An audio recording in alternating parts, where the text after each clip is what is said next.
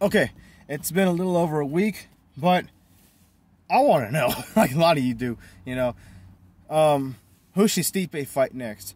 I actually really wanted this fight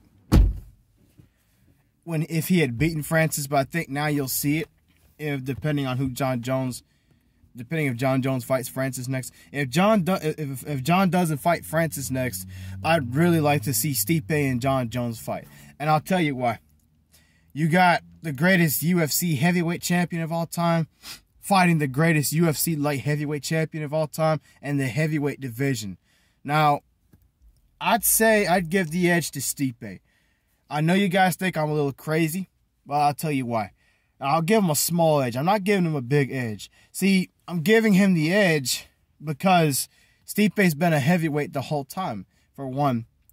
Two, if they fight, it's going to be a main event. It's not going to be a co-main event or anything like that.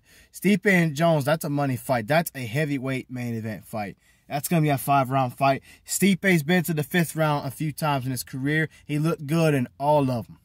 All right? And Stipe has a bunch of skills. Good wrestling, great boxing.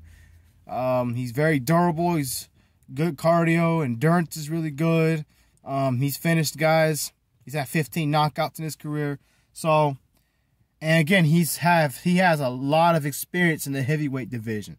So that's why I'd pick Stipe to win this fight. Now, the reason why I'm not giving him a big advantage is because Stipe's already been beat 4 times in his career. He's lost to Stefan Struve. He's lost to Dos Santos the first time they fought. He's lost to Daniel Cormier, and he just got knocked out by Francis Ngannou. 3 of those 4 losses are by knockout. So if John Jones is to win this fight, he's going to be looking for a knockout or a TKO with some kind of stoppage. John Jones, although he's never fought in the heavyweight division, he has still never lost a fight as long as he's been fighting. Okay? And he's actually a little younger than Stipe. I'm not going to include the age. That's not really a factor in this fight. I think Stipe is 37, 38. Jones is 33, 34. So, not really big of an age difference.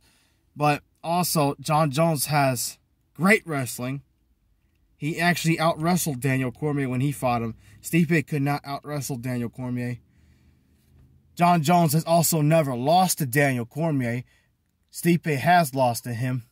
And again, John Jones has never lost a fight. Stipe's been beat 4 times. He's been knocked out in 3 of those fights.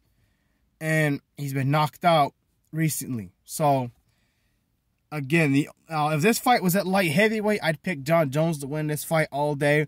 But since it's at heavyweight and Jones has never fought at heavyweight, that's going to give Stipe a big advantage. Now, how do I see this fight happening?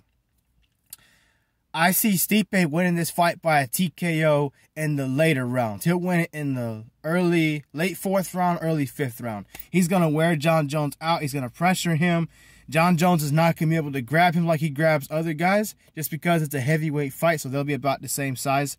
I think Stipe's fight IQ is ridiculous. He's going to find a way to outsmart John Jones or be able to keep up and not let John Jones have a big lead over him. I don't think John Jones is going to be better than him on the feet.